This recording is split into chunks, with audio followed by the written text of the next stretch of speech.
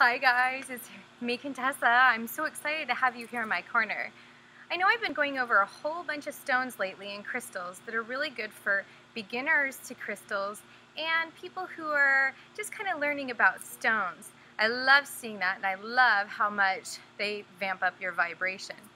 Today I would really like to take the time to actually work on those people who are clairvoyants themselves, or readers, psychic healers. We kind of get our crystals and we love them, but what if it's time to kind of vamp your vibration up and start to fine-tune some of the things you've been channeling, or have a little bit of smog in that area and you need to clear it? What kind of a stone do you need to kind of bump or jump up to really allow this channeling to come in?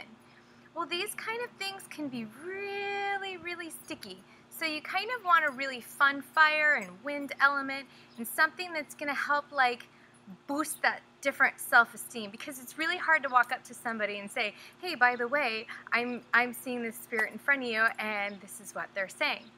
So without further ado, let's get this going. I would love to stage, of course. Send some sage to you. Sage. Bring out the stone. You only need a really small one. These guys are really fast and high vibrating. This is an Adamite stone. I wonder if you can see that clearly. These guys are really tiny and very high, fast vibrating. These guys are kind of radiating the stuff out a little bit different, because when you're picking up these different entities that are coming in, or spirit guides from other people, we have to make sure that our vibrational rate is really high. And these guys are really fun. Now, if you're a beginner to crystals, you don't want to quite work with this just yet, because it's almost like running next to a marathon runner and you yourself have been enjoying sitting on the couch and learning how to crawl. So these guys will kind of, what'll happen if you're not quite ready to work with this level of a vibration, what'll happen is you'll get really vamped up and really excited, and then you're gonna get absolutely exhausted, and it's gonna take you quite a few days to recover from something that's really that fast lifting of your chakras.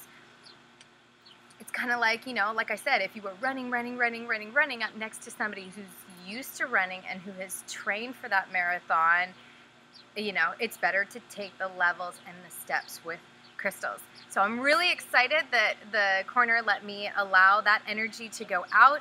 I know it's been needing it because we've just had that beautiful full moon, and it's time to kind of shake things up a little bit.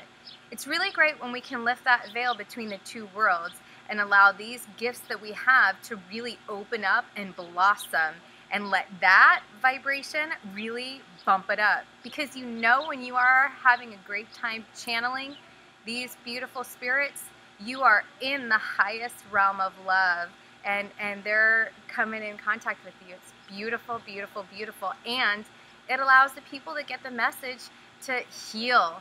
And there's nothing better than seeing a loved one or hearing from a loved one. I hope you guys have a great week. Enjoy the energy of an Adamite, A-D-A-M-I-T-E stone. And if you have one, I want to see it. Guys, have a good one.